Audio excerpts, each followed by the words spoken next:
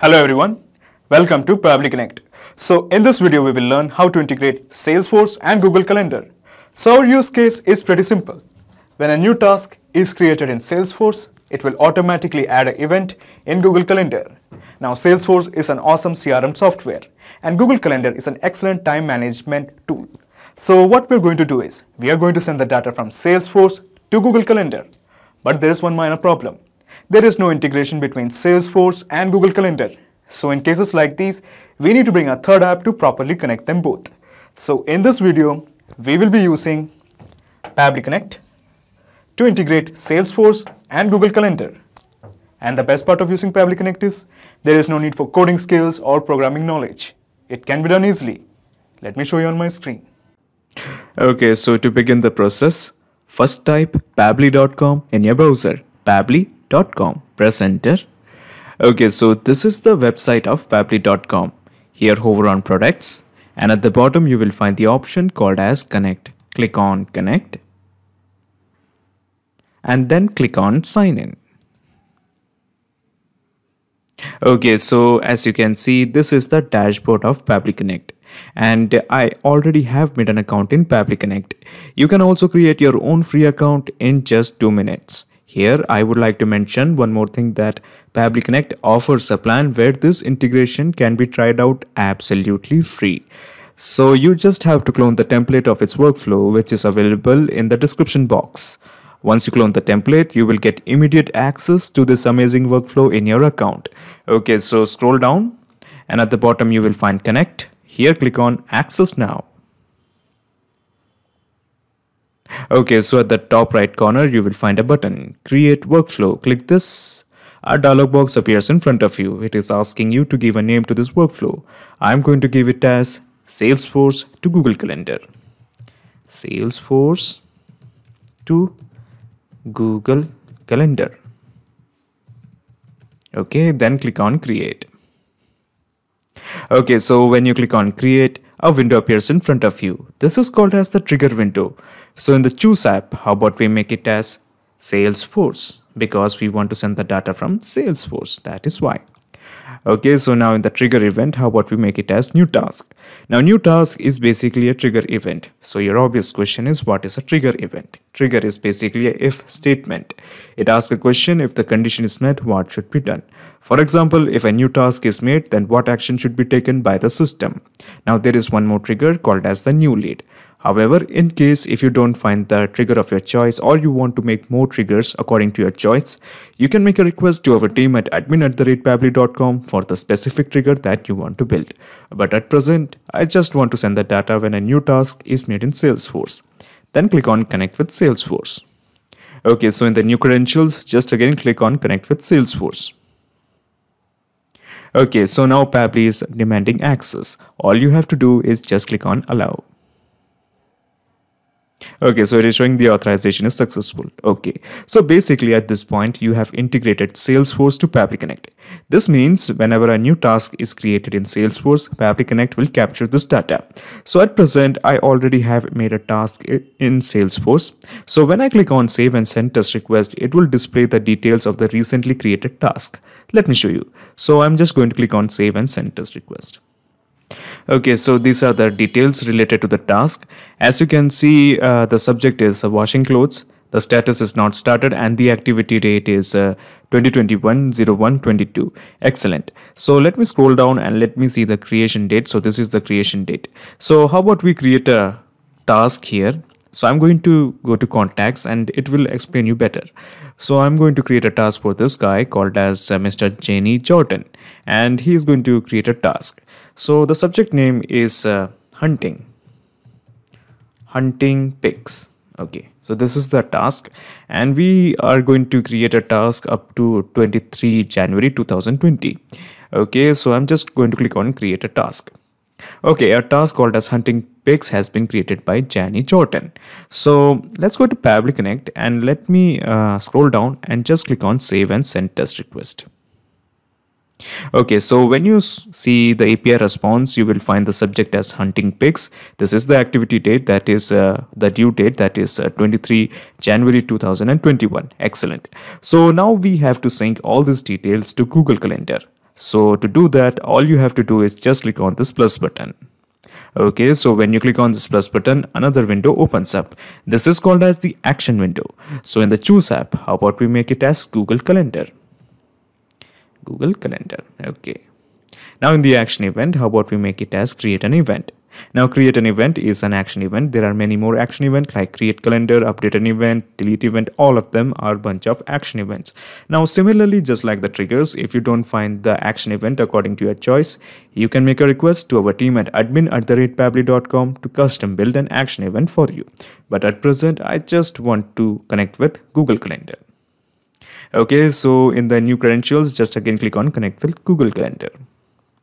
Okay, so now Pabbly Connect is demanding access to one of my accounts. So this particular Google Calendar is located in this account. So I'm just selecting this account. Okay, now Pabbly Connect is asking me to confirm my choice. So before you click on allow, let me tell you something. Pabbly Connect doesn't take any chances with your data. Your data is 100% safe and secure with us. Okay, so on the basis of that trust, just click on allow. Okay, so it is showing the authorization is successful. Just click on OK. Okay, so as you can see, before we sync in the data, let me show you something. So it is demanding the start date time and the end date time. And they have prescribed a particular format. So this particular format is called as the UTC format. Okay, similarly with the end date time, we have the UTC format. So basically we have the dates. Let me show you the dates. So the creation date, so where is our creation date? So this is our creation date. Now this creation date is also in a very different format. Now let's have a look on the account activity date. As you can see, this date format is also very different from the UTC format. So basically my point is, first we have to convert this particular date and this date into UTC format. Okay, so your obvious question is how I'm going to do that. It's actually pretty easy. Scroll down and here just click on this plus button. Okay, so when you click on the plus button, another window opens up. This is another action window. So in this action window, how about we make it as date time formatter, because we want to change the format of date time. Okay, so now in the action event, how about we make it as format date only. Okay, so just click on connect with date time formatter. Okay, so for example, in the date, we basically have to map this particular date. Okay, so this is the date that we want to change. Okay, at first we just want to change this particular date, that is activity date. So we are going to change that. So click this. Let me introduce you to this button. This is called as the mapping button, and just enter the date that we want to change. Since we are going to change the activity date, we selected this and we are going to change this into the UTC format. So the UTC format is this one. So we have selected this and just click on save and send test request. Okay, so we have got the data in UTC format. Excellent. Now similarly, we have to convert this particular date. So where is that date? Creation date. Okay, so this particular date also into UTC format. So again, just click on this plus button. Okay, so another action window appears and we are going to convert them into another format. So that is why we are using date time formatter. Now just click on format date only, connect with date time formatter. Now in the date, we are just going to select the creation date, this one, and to the format, that is the UTC format, this one, and just click on save and send test request. Okay, so we have got the data in UTC format. Excellent. So we have both the creation date and as well as the due date now. Now we are ready to sync all the details to Google Calendar. So before we do that, just again click on connect with Google Calendar. Okay, we are going to select a new credential and again click on connect with Google Calendar. So this is my account. Just click on allow. You already know the drill, just we are repeating the same process. Okay, so it is successful. Okay, so now in the calendar, it is showing the calendar to which this account belongs to. As I mentioned before, this is the account in which this calendar belongs. So that is why it is already showing it that way. Now in the title, we are basically going to enter the subject, that is hunting, or it was fishing, hunting pigs. Okay, hunting pigs. Now in the description, we can enter some random details. Let's keep the priority as description. Now in the location, we can just enter empty. We just don't want to have any location, so we are not entering anything. Now in the start date time, we are just clicking on this mapping button, scroll down. Okay, so and then we are going to use the date time formatter. So this is the one we have received after formatting the date, and this is the result. So So this is the one, I think. Okay, yes, this is the start date. And similarly, we have the end date time. So we are just mapping this. Scroll down and we are going to map the due date, that is 23. Okay, so the start date is today, that is 14 January, and the end date is 23 is the due date. And the time zone, okay, so we are if we want, we can enter the time zone. So basically I'm copying this is the time zone of my area. I am from India, so that is why it is showing the time zone as Asia, Kolkata. You can now actually, if you are from different time zone, you can just click here and it will expand the different time zones, okay, in a new tab. Now the visibility, we have to keep it as public. So in the guest, we are not inviting any guest, so we are just going to type this and skip and curly bracket. Okay, similarly in the event recurrence rule, we are just going to copy this and just enter paste skip. Okay, so basically we have entered all the details, so just click on save and send test request. Okay, so the API response is showing the data has been sent to Google Calendar. So let's have a look whether we have a scheduled event called as hunting. Okay, so the hunting was let me see. Okay, so as you can see, we have calendar hunting pics. We have event called as hunting pics. Okay, so excellent. So the presence of this event in Google Calendar shows that we have successfully integrated Google Calendar and Salesforce with help of Pabbly Connect. So how about we double check if our integration is working fine or not. But before we do that, let me show you the whole gist of the process. So let me go to Pabbly Connect and let me minimize my trigger window. And I'm going to minimize my date time formatter action window.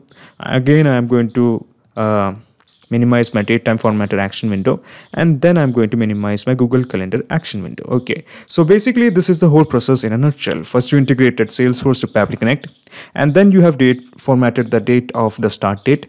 Then you have used again the date time formatter to format the due date into UTC format, and again you have integrated Google Calendar to Pabbly Connect. So now there is a perfect flow of data between Salesforce and Google Calendar. Excellent. So how about we make one more task? So I'm going back to contact. Okay, so this time the guy is 𝗪𝗵𝘆 and we are going to give a task. So sparrow feeding. So this is the new task. Okay, sparrow. Okay, spelling is wrong. How about make it as feeding sparrow? Okay, so this is the due date. Okay, let's make it as up to 30. And okay, so let's click on create. Okay, so a task called as feeding sparrows has been created. So let's have a look in Google Calendar. Okay, so let me refresh this. Okay, so as you can see, we have got the data feeding sparrows. So let me tell you something about Salesforce. Salesforce actually takes a significant amount of time to send the data. So my point is, you basically have to wait 5 or 6 minutes to get the results. And also let me tell you something, that our integration is working absolutely fine. This means anytime a new task is made in Salesforce, it will be reflected as an event in Google Calendar. Not just these two apps, you can integrate up plenty of applications using Pabbly Connect. If you have any queries, contact us at admin@pabbly.com. Our dedicated team members will help you to automate your workflows. Or better, just visit our website www.pabbly.com. It's awesome. Thanks.